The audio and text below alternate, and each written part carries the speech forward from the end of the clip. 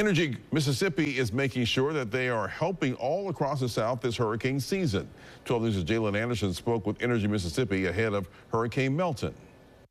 Entergy Mississippi is making sure they are helping those in need during this busy hurricane season. Entergy crews have already helped restore power in Virginia and the Carolinas due to the devastating impact of Hurricane Helene. But the area we were working in Virginia, it was right across the North Carolina line.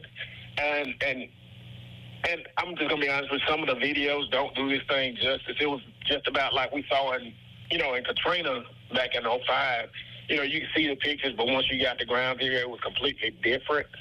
So, I mean, you see the videos and pictures of the roads being washed out or where they're showing the before and after pictures. I mean, it just makes it surreal once you're standing there. Hurricane Milton is expected to make landfall in Florida late Wednesday or early Thursday morning, and Entergy Mississippi crews are staged in Georgia, ready for what lies ahead. That's always the hope, and like I said, we're hoping for the best and preparing for the worst.